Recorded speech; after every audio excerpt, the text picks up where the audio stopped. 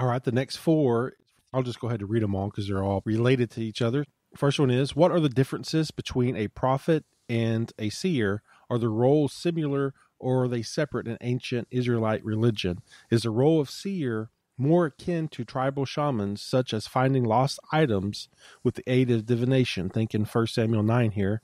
And how are such terms linked with soothsayers and being an Ish Elohim, man of God?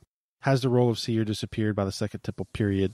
Well, let's take the man of God one first. Man of God is a phrase that's used, not a lot in the Old Testament. I mean, it's not rare, but it's used to refer to several different things. It's used, for instance, of the angel of the Lord in Judges 13. I mean, Samson's parents see this individual and hear, what he has to say about, the birth of their son, and they refer to him as Ish, Ish Elohim, Ish Ha-Elohim. So there's man of God there. But that's pretty limited. I mean, it's really, when it gets applied to the angel of the Lord, it's only in this passage. And again, you can see why it would be, because they can't at least the first time around discern that this is anybody other than a man and telling them what God says. And so it's not surprising we would get this label.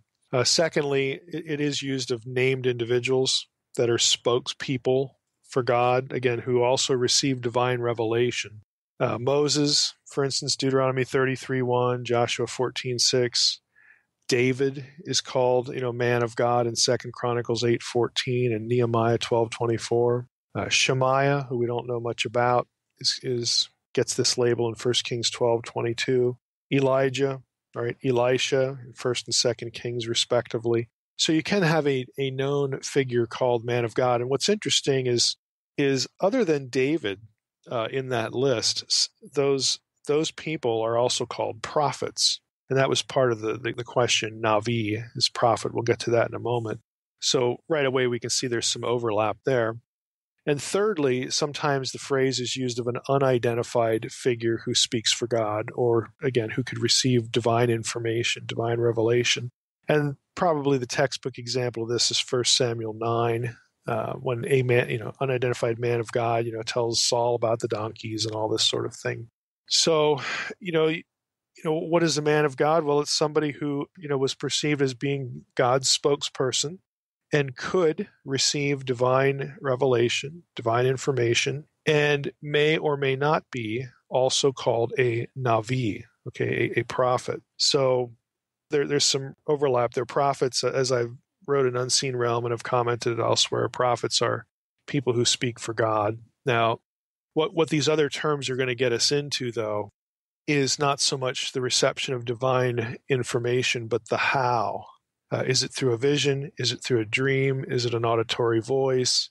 Is it a divine encounter? Is it casting lots or some other form of divination? That's where you get some of this other vocabulary that sort of focuses attention on the how. Again, how are they getting divine revelation? So the question, referenced a few of these terms, but I'll just hit a couple myself here. We have kozeh in Hebrew, which is from the verb kazah, again, to see or to have a vision. Terms used a few times in tandem with ro'eh, which is from ra'ah, to see, so a seer, again, is another term, and navi, of course, which is prophet.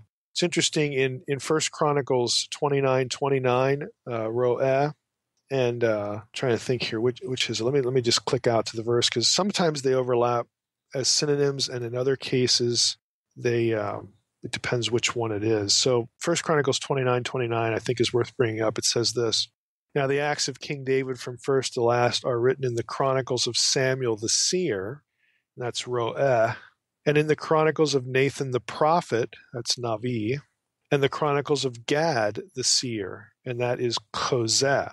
So we have two seers here, but the terms are different, ro'eh and kozeh, but they're obviously sort of used in tandem here. And one of the seers, Samuel, of course, is elsewhere called a prophet. The terms don't completely overlap because Nathan is distinguished from Gad in other passages. You have prophets and seers.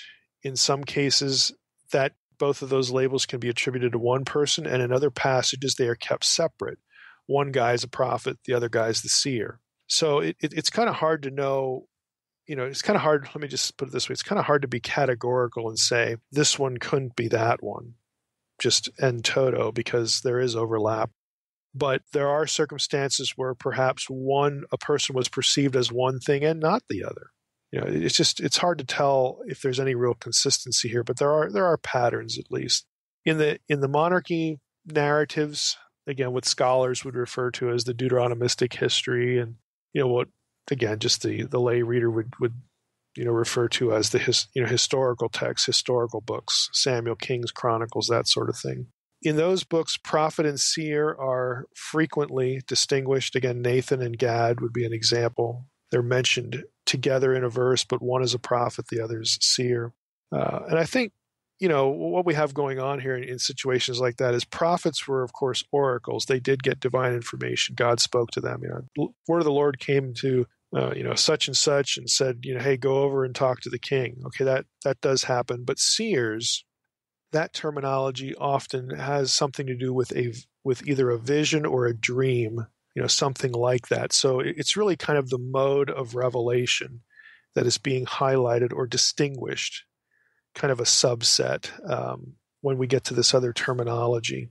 And again, we're not saying that prophets couldn't have visions. Okay, all we're saying is that while the Navi could have a vision, the prophet could have a vision. When the term seer is used, that's sort of what that person is known for. That's how, to the community, that it has become known that this person receives divine information. It's through this modus operandi, that sort of thing.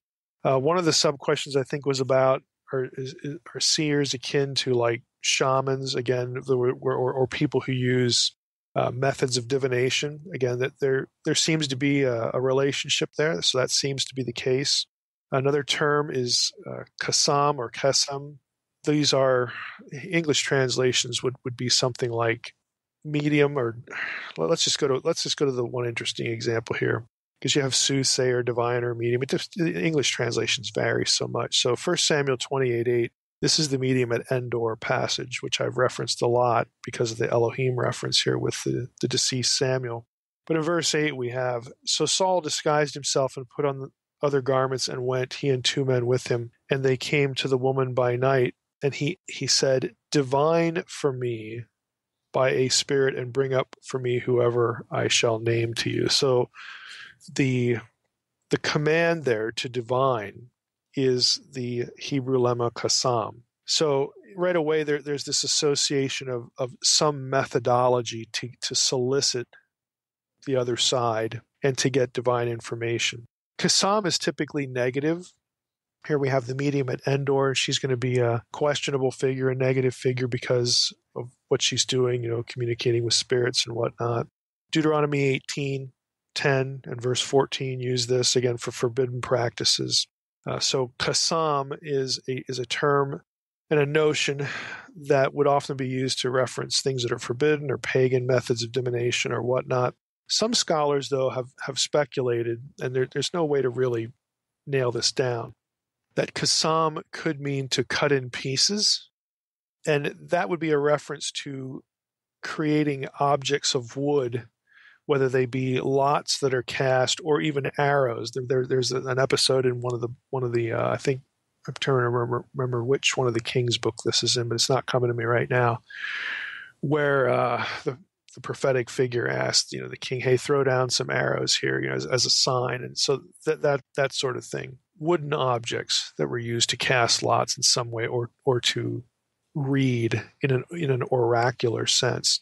Again, scholars aren't really sure about that, whether kasam actually means that sort of thing or not, but it is associated with, again, doing something to solicit divine information. Now, for those who are interested in this, I can't post the book. I mean, I did a paper on the Old Testament response to pagan divination, where I pointed out that some of these divination methods that are condemned in Deuteronomy 18 are actually approved elsewhere of prophetic figures.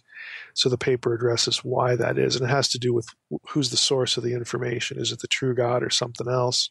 It has some divine counsel implications in there. So that's something I could put with this episode to post. But there's actually a book. If those of you who have access to the Divine Council bibliography, there's a whole book on divination by Ann Jeffers, Jeffers, that I found somewhere. But the book is in PDF form, and it's part of that collection. So you could go look that up. Of course, these aren't the only sources on divination, these kinds of terms, but I like Jeffers' book because she has really succinct discussions on all of the terms that are associated in any way with these sorts of individuals, seers, prophets, that sort of thing, and also the terminology of divination. It's really a nice work.